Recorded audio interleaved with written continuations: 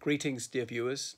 This video is breaking the plaintive news that Professor Norman Stone has been called to the great big lecture hall in the sky, or to high table, if you prefer.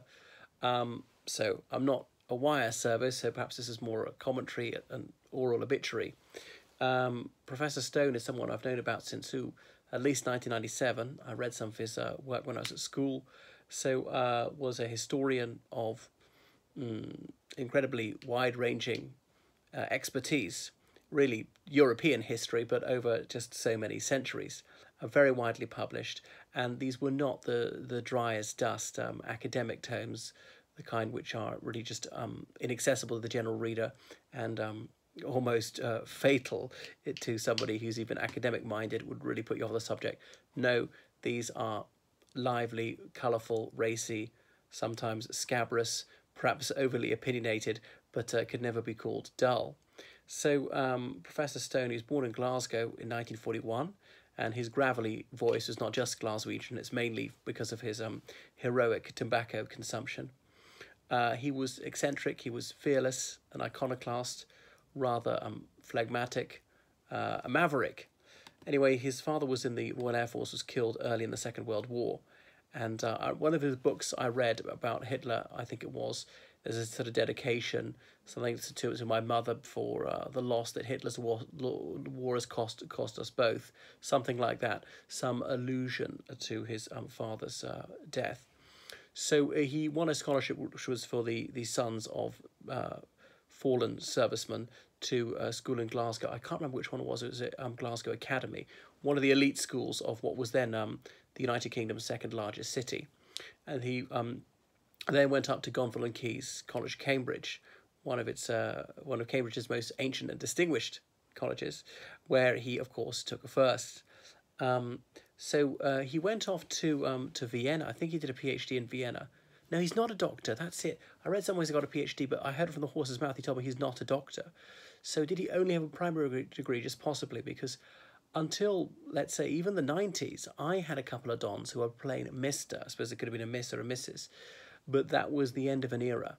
So he graduated in about 1962, and in those days, it wasn't that unusual. You could have an academic career without a higher degree. You could even be no master's degree. Of course, as the Cambridge MA or the Oxford MA, do your own undergraduate degree, usually 3 years, and then 4 years after that, then you just get awarded an honorary MA. But so that was that, and didn't have to do these really tedious PhD theses with all the ibits and opposites and all the rest of it. And I know things need to be properly researched, but it can just become too hidebound by conformity and various state. Anyway, he married a Haitian lady who didn't know that well, and she was the niece of Papa-Doc Duvalier, the voodoo dictator of Haiti. So he had 2 sons with her, but that marriage was on the rocks after not that long. So Mr. Stone was a man of exceptional linguistic talents, and as he used to say, people ask him how many languages can you speak. He says it depends if I'm drunk or if I'm sober. If I'm sober, 10 languages. If I'm drunk, about 15. I shan't attempt to do the accent. Of course, he spoke German, French, Russian, and several others, and Turkish, though he acknowledged himself he never acquired complete mastery of Turkish. So he was professor of modern history at Oxford University for much of the 80s. And he was known for his outspoken right-wing views, and this was when Thatcherism was at its zenith. And of course, she was a bit of a hate figure in Professor Stone's hometown.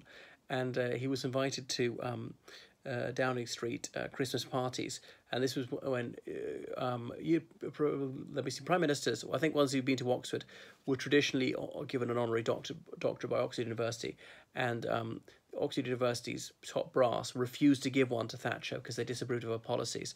I can't remember which particular one they were against so much. They were so riled by that they refused to extend this customary courtesy to her. So he opposed that. He felt it was disgraceful. Anyway, he was one of the few intellectuals who would speak up for Thatcher. And so he went to 10 Downing Street Christmas party, and he thought it'd be hilarious to introduce Roger Scruton to Gaza. Scruton is an academic as well, who's very otherworldly and maybe a bit on the bland side. I've met him as well. Gaza, Paul Gascoigne, was a football player, was really the coming man of the FA, and played for the English national team, the one who famously cried in 1990 when he got a yellow card. So that was that. He had a mischievous sense of humour. He married Christine Booker, well, formerly Christine something or other, in about 1981, because she was married to that journalist Christopher Booker.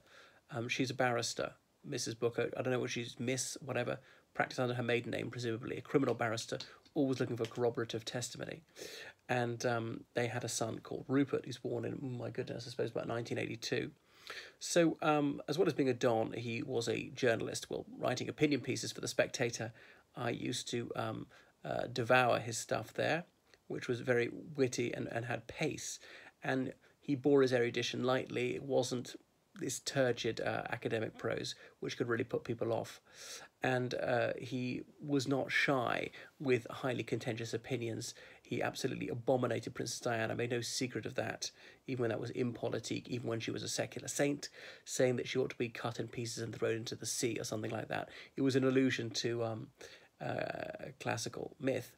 And Dr. Andrew Gailey, who's one of the housemasters at Eton, sent the article to Professor Stone saying, would you kindly desist from publishing articles of this nature? Because, of course, Prince William was a boy at Eton, and Professor Stone's son, Rupert, was about to go up to the same house, which you can imagine would create bad blood. So Professor Stone, he didn't like the way things were going in Oxford. The ambiance was cloyingly left-wing. It was just airless for someone like him, and it's even worse now, I can tell you. And it seemed to be mainly administrative position, being a professor, not being an actual academic. So he'd always been curious about Turkey, though he said he wasn't that well clued up in it, and he accepted a position at Bill Kent University, meaning Knowledge Village, Bill Kent. So he found about 1980, so they were desperately wanted some prestige, and he was a big name they could recruit. So he's known for his highly controversial opinion that there was no Armenian genocide.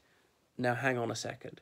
He does say, yes, hundreds of thousands of Armenian civilians were killed in the Ottoman Empire from 1915 to about 1918. Some of them deliberately, as in shot, some of them indirectly through forced marches and malnutrition and so on. But that it still doesn't meet the requirements of a genocide. Well, I'm not sure what he's arguing about, intentionality or whatever. It wasn't centrally directed or something. And I met him, I think just once actually, but we did discuss this very topic, and says that there were several hundred prosecutions after the Second World War.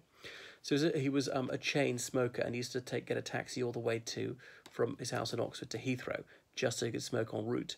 Anyway, they don't make them like that anymore. It's a minor miracle he's lived to the age of 78. Just yesterday, he died in his sleep. Well, sorely missed. They don't make them like that anymore.